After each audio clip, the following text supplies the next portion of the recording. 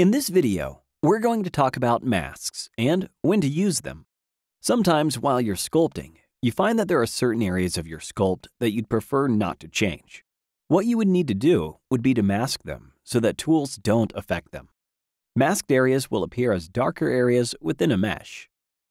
You can create masks in different ways. You can switch your active tool to the masking brush. This allows you to mask areas when touching the mesh. Pressing the alternate shortcut will allow unmasking.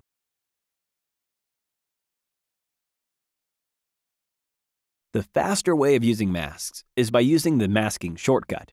You can access it on the Shortcuts panel at any time. When you press it, you'll see that the active tool icon at the top changes temporarily. When you release it, it goes back to the standard.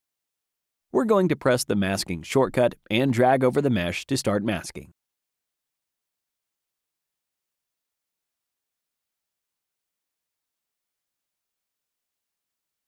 As you can see, if we tap outside of the mesh and start to drag, while pressing the masking shortcut, a lasso line will appear. This will allow us to select a screen space area, and as soon as we release it, everything inside the lasso will be masked. When we have a mask, we can invert it by pressing the masking shortcut and simply tapping on the canvas. If we have a mask and want to remove parts of it, we can press the alternate shortcut in addition to the masking shortcut and draw a shape. This way, you will see that the lasso has a different color, and as soon as you release it, this will clear the areas under the lasso from the mask. We can also blur the mask by pressing the masking shortcut and tapping on the mesh, or the alternate and the masking shortcuts while tapping on the mesh to sharpen it. We can clear the mask by using the same screen space approach, but drawing a shape little enough that doesn't cover any part of the mesh.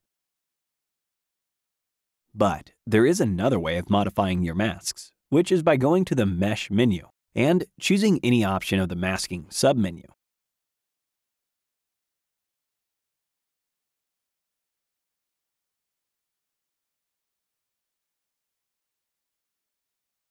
You can see that the screen space area masking is currently using a lasso.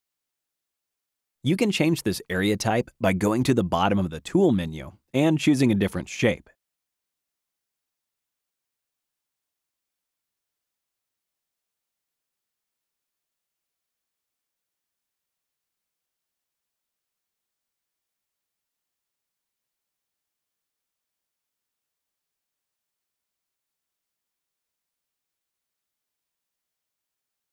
If you like this video and want to see more like it, please let us know by giving this video a thumbs up and subscribe to the channel for more content like it.